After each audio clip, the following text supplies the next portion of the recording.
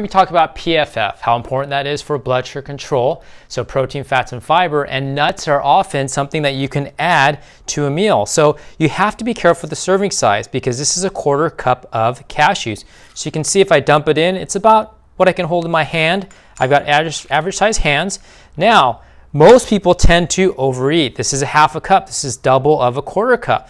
And that is something like that. So that's basically overflowing through my hand. So if you are seeking to lose body fat or lose weight, yes, you do have to be concerned with some of the calorie intake, because if you're overeating in nuts, it's easy to do, and then you could be stuck still eating PFF but not losing the body fat. So be aware of your serving size, especially when it comes to nuts such as cashews that are easy to overeat on, and then you'll be well on your way to stabilizing your blood sugar but losing weight. Till next time, eat well to feel well.